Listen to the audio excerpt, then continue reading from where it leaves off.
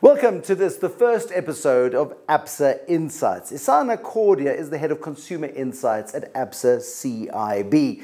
Now, when you look at all the trading updates and results that have come out of South African retailers for the year 2018, it's pretty clear that it was a very, very rough year. Is it all about the economy? Or is there something more serious going on that perhaps retailers are missing out on? I suppose that's a big question, isn't it, Isana? I mean, can we blame it all on the economy, or is the world of retail changing so quickly and is so fluid that perhaps retailers are a little bit behind the curve? I think it is a little bit of both, Bruce. I think the economy is really depressed. People have less money in their pocket and nobody's disputing it. But it is as if this economy is just putting this dark cloud over retailer sector in general, and consumers are changing the way they're behaving. Are consumers changing the way they're behaving, or is consumer behavior being changed? I'm not talking about big conspiracies here, but all of us know that if we go on to Google and we search for brown shoes for the next month, Google's going to be serving us brown shoe adverts, regardless of how many pairs we did or didn't buy. Yeah. Now, I think they're changing because our consumers are clever. They know they don't need to drive to a shop anymore. It's not the days where you have to go to the mall to get something. You go online, you search your prices, the information's there. People do research. And if you're not online, for instance, you're not relevant. Moving online to physical store isn't a choice for them. It's something they do naturally. They just move swiftly from one platform to the next without thinking about it. And that's so interesting as well, because you watch lots of people, especially at peak holiday periods and things, people are walking around malls, not many of them are carrying packets. Maybe they're scouting. I don't know what the dynamic is in the retail sector. Right? I think there's a whole move towards experience-based spending. People go for experience rather than just to spend money. There's phenomena where malls abroad are becoming more of experience-based centers where people go for a different experience and the malls happen to be there.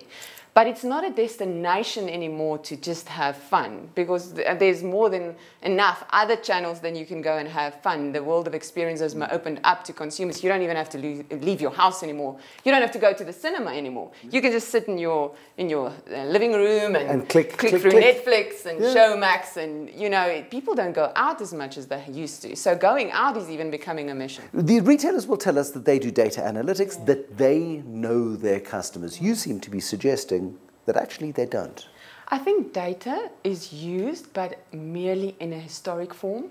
What I'm talking about is data and becoming a predictive method to talk to your customers, to engage with your customers, to tell your customers why you are offering something they really need and want and is worthwhile to pay for, which is a predictive data rather than reactive data. Traditionally, okay, let's look at the traditional retail arrangement. Yes. I need a pair of brown shoes. I go into the shops and I go into Edgar's, and I might have gone to Stutterford's and I might have looked at brown shoes. I might have compared the prices. Nowadays, I might still go into those shops, but then I go online too, and I go and I look at my mobile phone and say, actually, this brand of shoes can be bought cheaper at Superbalist, for argument's sake. Well, exactly. Or you might find that the exact pair is in this store and you don't go and browse through 3 stores to find your pair. You go directly to the store that you found online and pay the price that you agreed, or have it delivered at your home. Often people start in store and then go and research online. So it's not even that predictive that you're going to start online and then move to the store. So where is traditional retail in South Africa missing a trick? I think retailers need to decide, who is my target market? How can I form a single view of my customer? Where do they buy? Why do they buy? How do they pay? And how can I service that view more accurately by talking to them directly?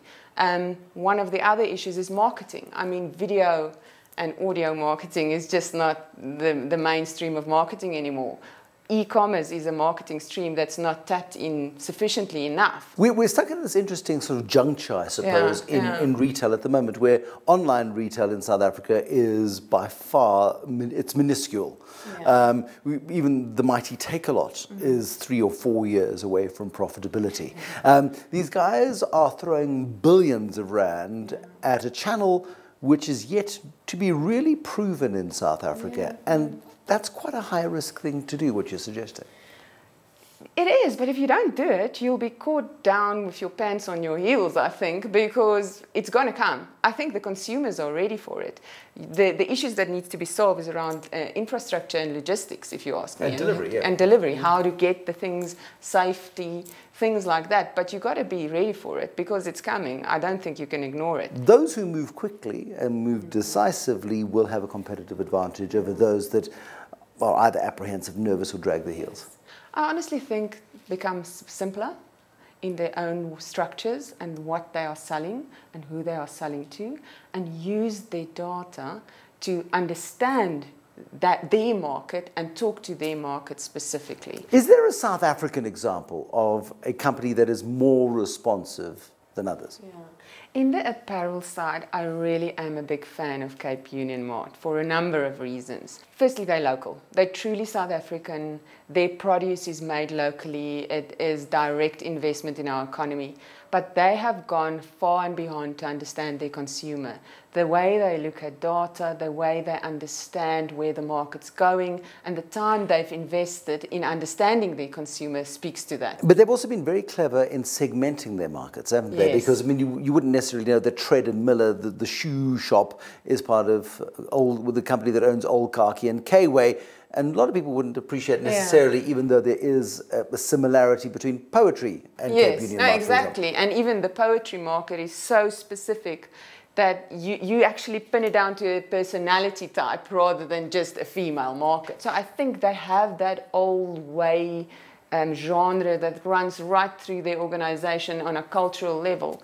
But I do think they are probably more progressive than most people understand from a data analytical side, from an e-commerce side. In fact, I would go out and say they probably can be even farther ahead than they are, that they are waiting for the market to catch up. And if you don't catch up, you will be in trouble. Isana Cordier, thank you very much. Thank you. That is the first in the Absa Insights Series. Isana Cordier is the head of Consumer Insights at Absa Corporate and Investment Bank. More next time.